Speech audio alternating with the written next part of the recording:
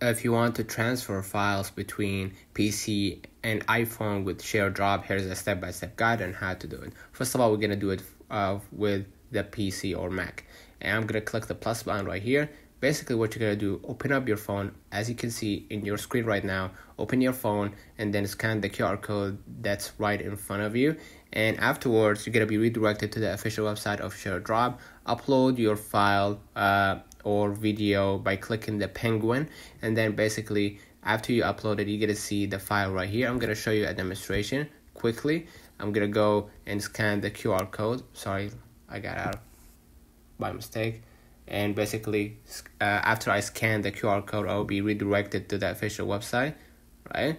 I'm going to just go ahead and just click the avatar icon like the penguin, and I'm going to send, let's say for example, my password, right?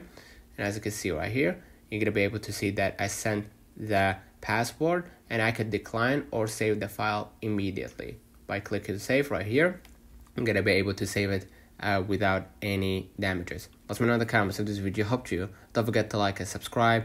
Thank you for watching.